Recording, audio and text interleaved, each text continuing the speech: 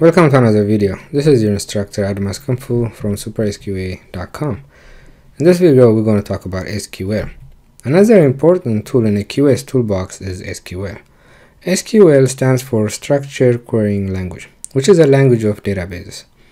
Even though it's possible, it is highly unlikely you will work with a software that does not use a database. Data have to be stored somewhere. Modern applications almost always use databases to store data. You may find older applications that use files to store information, but that's not very likely. Databases like MySQL, Oracle database, Microsoft SQL database are very popular databases in the industry. MySQL is owned by Oracle, so there are two from Oracle. MySQL is free, so it is the most popular, and it is pretty good. There are several databases available out there, but they use a very common language with slight differences. That is SQL. SQL is a language used to read and write information from and to a database. It is an essential knowledge for a QA person, either manual or automation. Oftentimes, a tester will have to verify information against databases. The only way to do so is run SQL queries. Thankfully, the basic syntax of SQL is not difficult to understand. It does get complicated as your needs grow, but it's rare that queries for testing get too complicated. Usually you have the developers who have much more experience in SQL available to help you. Companies also have DBAs available. DBAs stand for Database Administrators. Those guys know the ins and outs of SQL. That is their primary tool. Actually, if you happen to fall in love with databases, DBA is one career option for you, so keep that in mind. Structured databases store information in a table format. They have a structure. That's why they are fast to access and easy to understand. A database contains many tables. Tables can also be grouped into schemas. So a schema is a group of tables. I'll not get into the details of the terms and features, but I do want to show you a few simple queries.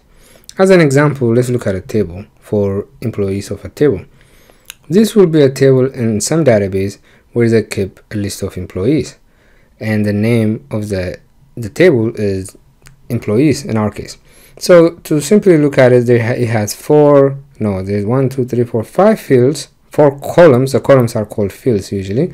You have an ID field, a first name, last name, join date, which is the date the employee joined, is active, if the employee is still active or not. Now let's see, we want to get everything in this table. This will be a SQL query. The one you see at the bottom in red, that is SQL. That's a very common and probably the simplest form of SQL.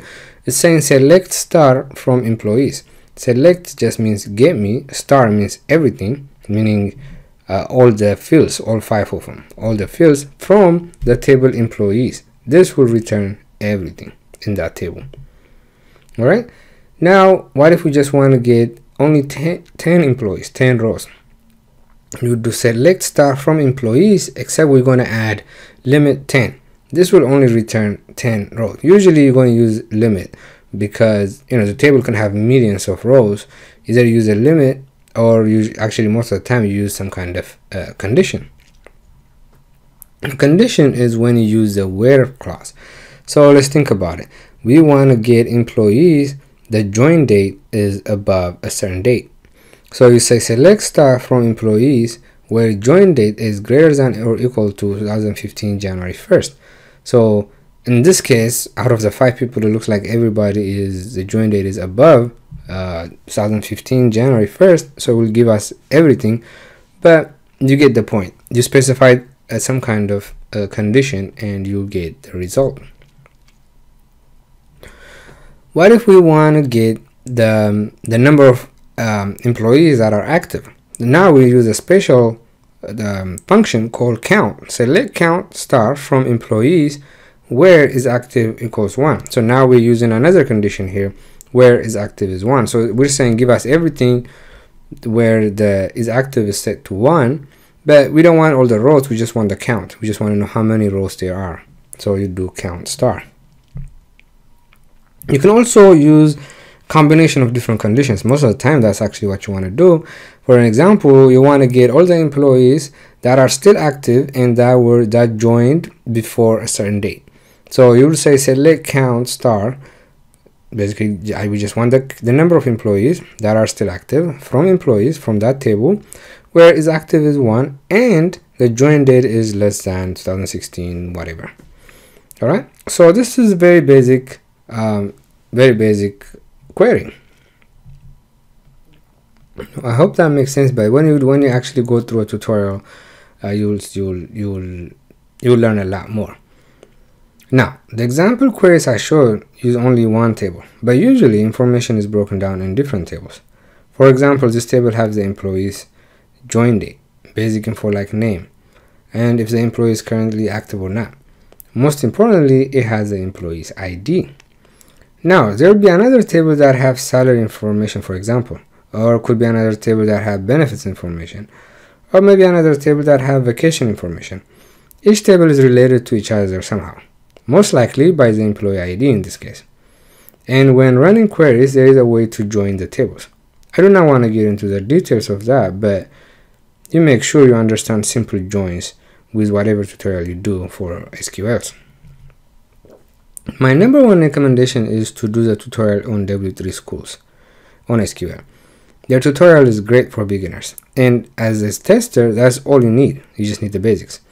If you can complete the tutorial and pass the quizzes, then you should be ready to pass SQL related interview questions.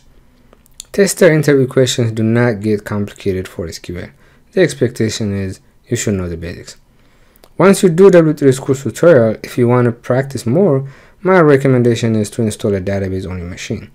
Just try to Google around on different ways to learn, but my personal recommendation is to install this thing called AMPS.